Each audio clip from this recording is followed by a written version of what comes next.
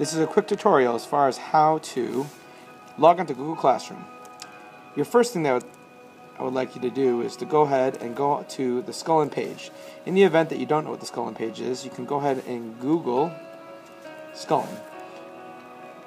Scullin normally is the first one that pops up. And I want to encourage you to go ahead and click on your teacher by going to Faculty and Staff. Once you're in Faculty and Staff, you want to go ahead and look up your teacher. I'm going to pretend like I am part of Mrs. Kent's class. So I'm going to click on Mrs. Kent. Once I click on Mrs. Kent, it takes you to a team page.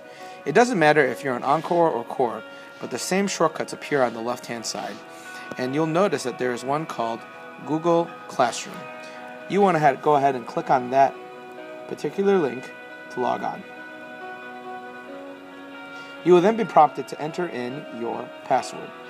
A reminder that your name, your entry, or logon is actually going to be your first name, first 3 letters of your last name, along with the last 4 digits of your student ID number and it's important that you include this, k12.ipsd.org. Once you put in your password, you can go ahead and sign in.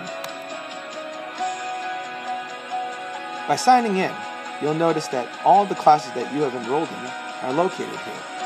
You can go ahead and click on a particular class that you're part of. That will take you to your Google Classroom, where you can view what's being done in class, as well as any assignments that are located there. Also, a good reminder is all assignments are located in the first tab. By clicking on the upper right-hand corner, you can go ahead and view classes, or you can look at the assignments that you have. It's marked by that 3-line bar that's located in the upper left-hand corner. Additionally, in your Google Classroom, you have an About Me tab that normally contains any classwork information, as well as online textbooks and links that are used constantly. Let's go ahead and go back to the main Scullin class page, or your main page for your Google Classroom, by clicking on the class right here. And that will take you to this main hub. In case you have not signed on, you can go ahead and click on the plus symbol. The plus symbol allows you the option to join a class. Each class has a unique number that allows you to join their class.